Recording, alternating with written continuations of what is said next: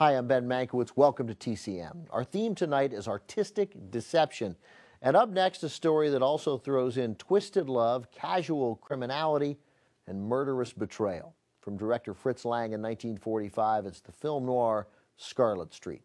Robinson stars as an average middle-aged Joe, complete with a monotonous job and a stereotypically nagging wife.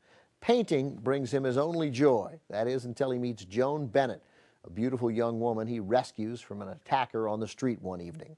When they meet again, she talks him into setting her up in an apartment, even though it means he'll have to resort to drastic measures to afford it. Meanwhile, Bennett has some connection to Dan Duryea, who plays a shifty louse. By the way, I should tell you, most louses are shifty. Though Robinson might be getting played, he also might not be the sucker he seems to be. Scarlet Street reunites Robinson, Bennett, and Duryea with director Fritz Lang 1 year after making another successful noir, The Woman in the Window. Not long after, Lang, Bennett, and her husband, producer Walter Wanger, formed their own independent production company called Diana after Bennett's oldest daughter.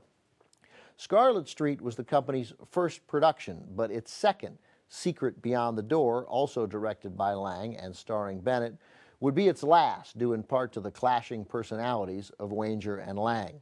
Scarlet Street was a big success despite, or perhaps enhanced by, the notoriety it received when censor boards in New York, Milwaukee, and Atlanta banned the film entirely, citing it as being, quote, licentious, profane, obscure, and contrary to the good order of the community. I like it when censor boards essentially write promos for the movies they seek to ban. From 1945 in all its sordid glory, here's Scarlet Street.